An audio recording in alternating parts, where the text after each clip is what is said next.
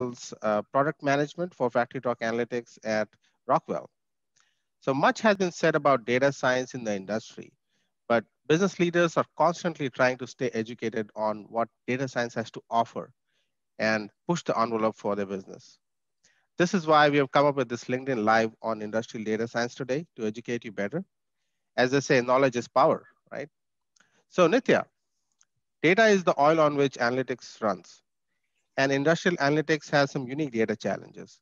So first of all, when you build a machine learning or analytics model, the data preparation phase takes a long time, right?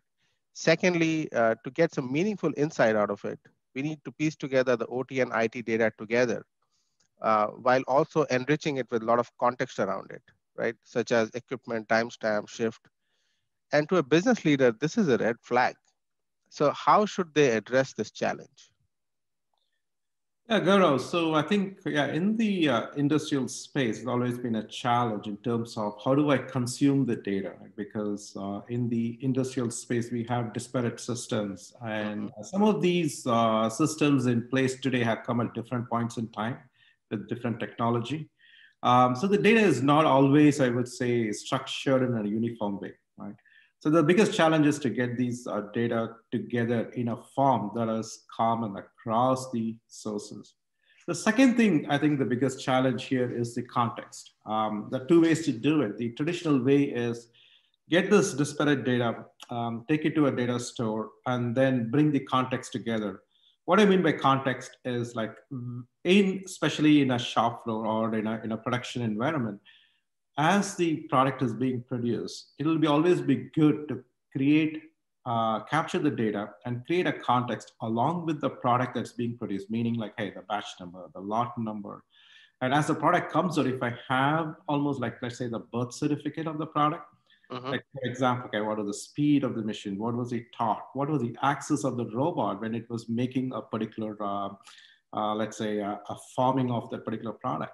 Mhm. That's a very, very valuable information. And that's Mhm. where I think we as Rockwell are trying to focus, like how can I build context at the source so that when Mhm. this particular data comes out and gets stored in a centralized place, I already have the context of the data along with the product that was made. So it just makes it very easy for any kind of analytics to be done. It can be first to provide insights. At the same time, if they have any field issues, it's very easy to do a root cause analysis because you can focus more on the analytics rather than trying to get the data together when there is a crisis.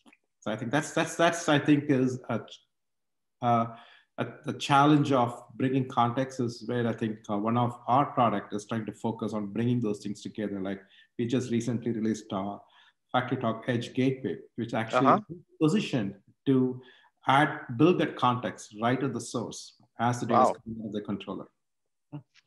Wow. So that's a game-changing move, right? That's great. Let's move on to the next topic. So unlike consumer analytics, industrial analytics requires a lot of process knowledge to build models, right? Which is usually available with process engineers on the shop floor.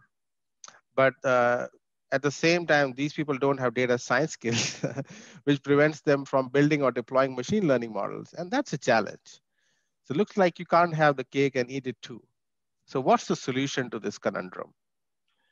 Yeah, so the domain expertise usually lies with the OT engineers, right? So, and but we have a lot of technology today in place, both provided by like cloud vendors as well as some very niche players in the analytics space.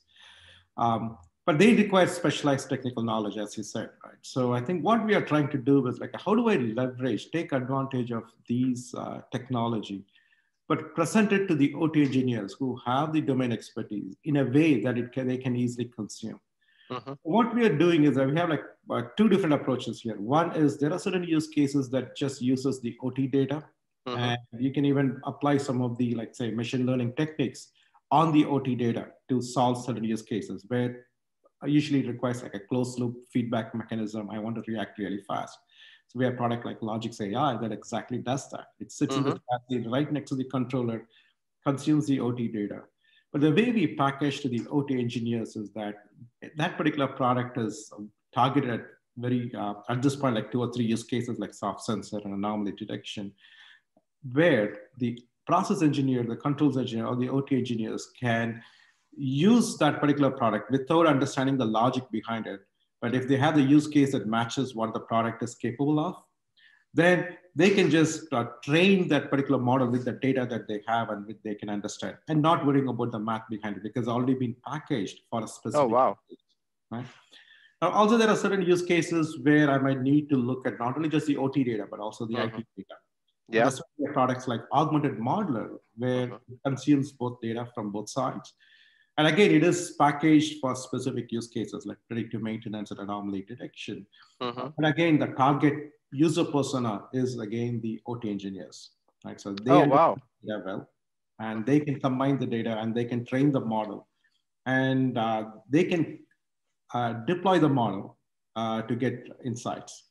So we see like there is this dichotomy. Like there are certain use cases where data scientists have to get involved, and there are use cases where the OT engineers are more suited to kind of handle those use cases. Yeah. And that's why we have this unique capability with Hmm. logic and augmented modeler for the process engineers. Awesome. So look, it does look like you can have the cake and eat it too, Mhm. right? You can have the best of the both worlds with Rockwell Automation. That's really insightful. I feel so intelligent. Mhm. Now, I think we'll come to the last topic of the day. Along with the cloud revolution came the edge, and people are still trying to absorb that in. Now, a lot of high-speed operational data is produced at the edge or in plant floor settings. And many people advocate it's better to run machine learning models at the edge itself to avoid network latency issues. And so, what's your point of view on this, and how does cloud play a role in it? Sure. See, there are a lot of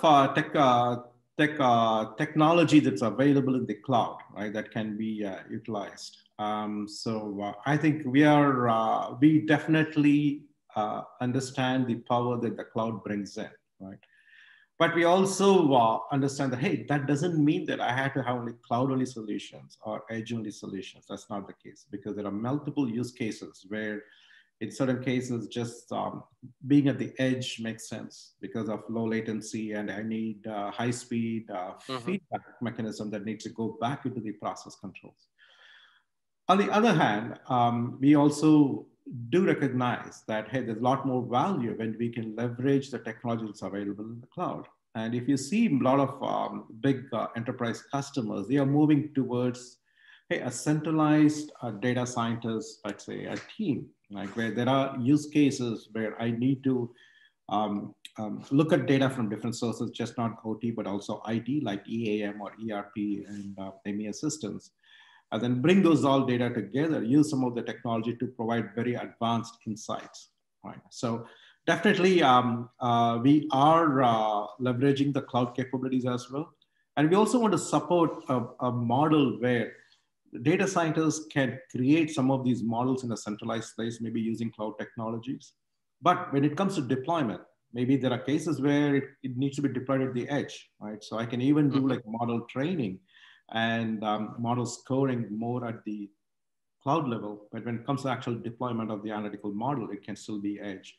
So we do recognize that, and some of our products are also like kind of evolving into supporting that model. Right? Hmm. We have a data flow ML, which is a data science platform that can be on-prem or a cloud, and then you can have a centralized model creation capability there. But when it comes to deployment, is where then you can actually deploy it in the edge once the model has been tuned and your scored and you are comfortable with the performance of the model, right? And this also helps in model lifecycle management. Like a model cannot be, the same model cannot be running forever for a given asset because things change, operating conditions change, the assets performance change. So the models also would actually undergo an evolution, Hmm.